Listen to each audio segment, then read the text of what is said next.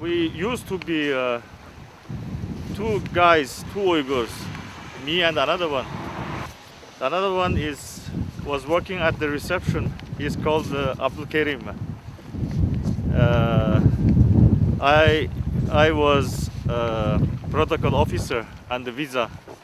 I used to sign the visas, and a lot of Uyghur people are coming in Pakistan to apply for visas to go to China. Then one day Abdul Karim received a telegram from China saying that his mother was very sick. He should go back immediately, and he was called by the consul ambassador to their office, and they had already bought a ticket, air ticket. He should go back the same day. I think it was Monday morning. Then he was very frightened. He said, "It's not possible. How my mother is sick?" He never, because 2 days ago he called home, and his mother was fine, and he came to me. He asked me what to do. Then we called together the two China, and we asked his family. Everybody said the mother is okay, no problem. It is a trick. Then we realized maybe the embassy was suspecting something about Kerim or me. Since Kerim was younger than me, and I was responsible for the reception work. Then we left the two, Kerim and me, because I was sure Kerim, as soon as Kerim was sent back, the next person was me, to be punished, to be sent back. Instead of being sent back by the embassy, then I preferred to leave the embassy.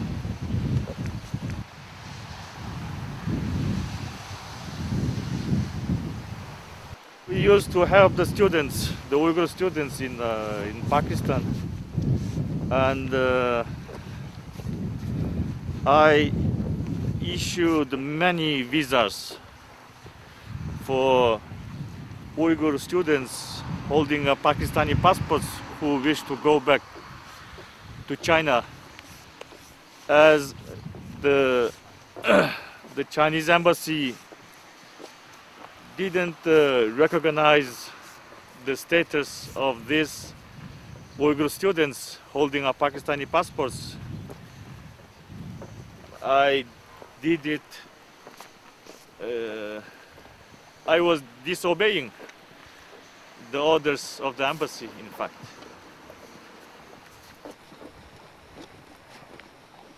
For me, it was not an important thing. For me, it's just based on humanitarian ground, because I thought that they were Uyghur people. Why they don't have the right to go back to their hometown? And another thing was, I didn't at all appreciate that we were always suspected and followed by our Chinese colleagues. I think they didn't have confidence on me, neither on my colleague Abdul Karim. So I was very much annoyed of that. If I went back, I don't think I will be executed or death sentence. But one thing is sure, I will lose my job. I will be sent maybe to the countryside or a labor camp. It's possible to reform. I think I left the Chinese embassy. I was afraid that I would be punished by the Chinese authorities. This is one reason. I think another reason, maybe more important, I was looking for freedom. I didn't support I could bear no more that situation to live.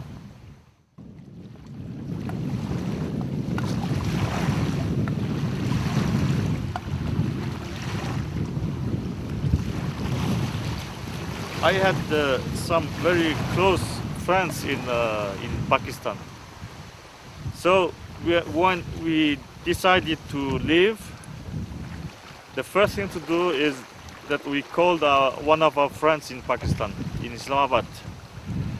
And this man, he knew very well about our situation in the embassy. So he understood immediately. He called immediately. He has 2 or 3 sisters working for. One was working as employee in the U.S. Embassy, and the other 2 were working for the United Nations in Pakistan. So they called, I think one of the sister called the U.S. Embassy, and we had the first contact with the official, one U.S. official in the U.S. Embassy, who said that we can go. They would accept us. So we went to the U.S. Embassy, but unfortunately we stayed 6-7 hours and we were kicked out. They said they couldn't accept us for different reasons, and we were very much afraid. We didn't know what to do. So we left for Peshawar. You know, Peshawar is a frontier city near Afghanistan, and many tribal people living there, and with many refugee camps accommodating Afghan refugees. It was the Pakistani friend, our friend, who took us in his car. And as soon as we arrived at Peshawar, our friend took us to the High Commission, UN High Commissioner for Refugees in Pakistan. And it was the High Commissioner who arranged for us to come to Switzerland. Later we learned that the UN High Commissioner asked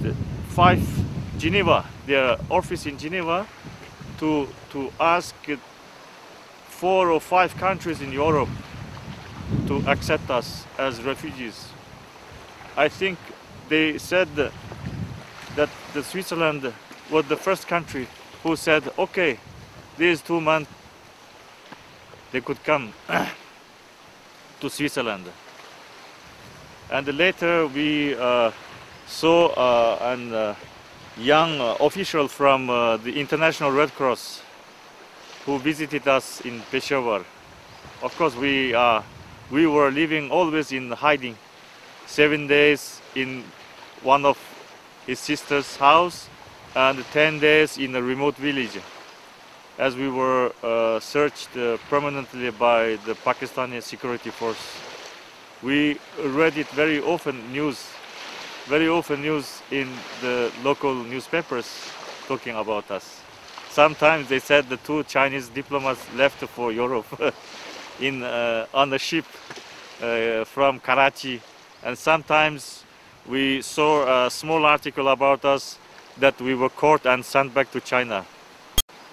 So from this Swiss official we received our travel document issued by the International Red Cross, and our name were completely changed, and the reason to go to Switzerland is for medical treatment, and we disguised ourselves as Afghan refugees.